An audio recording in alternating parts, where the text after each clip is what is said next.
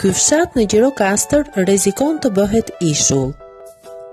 Fshati Gjirokaster në njësinë administrative të Çepos, 15 km larg Gjirokastrës, rrezikon të kthehet në ishull, nëse rruga që e lidh të zonë me aksin nacional do të rrëmbehet nga ujërat e lumit të Belicës.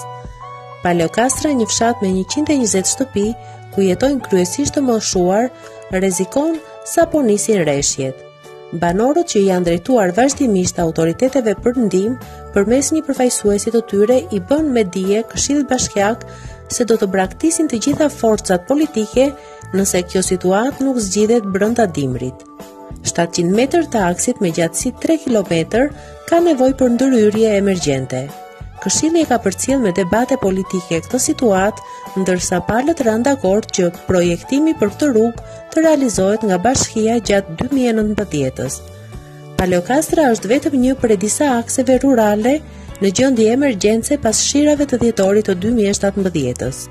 Ende fshatra si Zhullati, Picari, Longo e Koshovica në Dropull, apo aksi prej fshatrave të sipërm të njësisë Antigone kanë vështirësi për të lidhur me aksin kombëtar pas dëmtimit të shtratit të rrugëve rurale dhe urave.